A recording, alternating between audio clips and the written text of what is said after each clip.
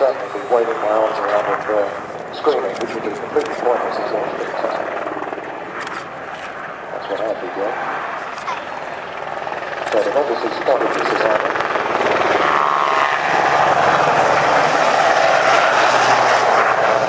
There goes the smoke grenade onto the grass.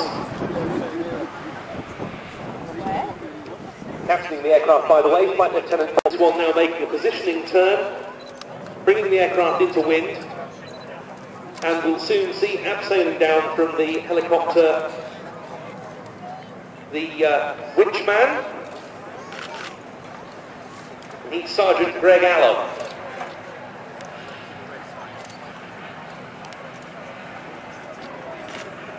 Now that must be quite a ride, mustn't it, when you think about it?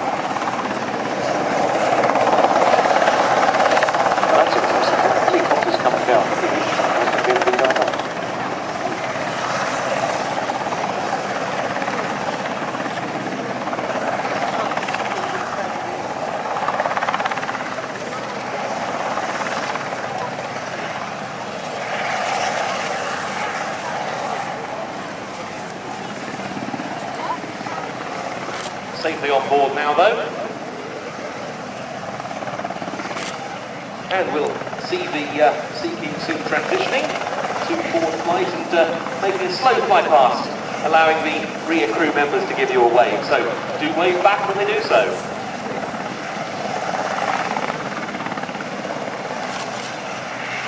And remember, these guys are on call 24 hours a day, every day of every year.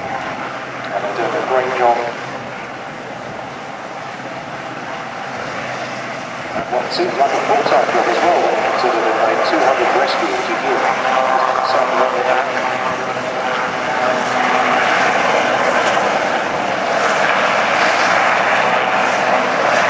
Yeah, and I come up with the secrets to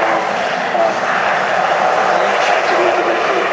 They are. They've been replacements in around 2012 with newer these are the licenses by Westland.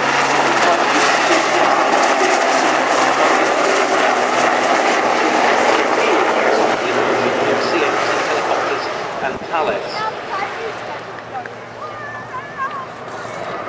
Originally procured, of course, to supersede the venerable Westland Whirlwind. There are two Sea King squadrons, 22 and 202, and they operate from 6 locations around the UK, each detachment consisting of 2 aircraft. This one, as I mentioned, from B flight at 22 at Wattisham, A flight of that is at Chivener in Devon, C flight at Ballard on Anglesey. Coming in then for a slow fly pass, yeah, big wave to the crew members of the Sea King. Come on, give them a wave. That's it.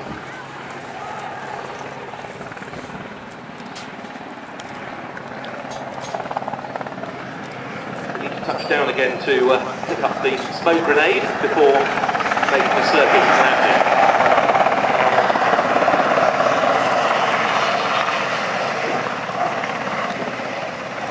202 Squadron is the other seeking unit.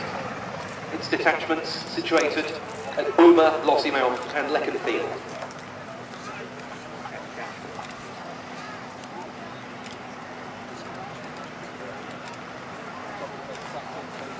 And of course, Wattisham, soon to be the home base for Prince Harry. He's joining the search and rescue crews over there, I think, or in fact, I think he's going to be training on Apache helicopters. Certainly he's going to be based up there at Wattisham.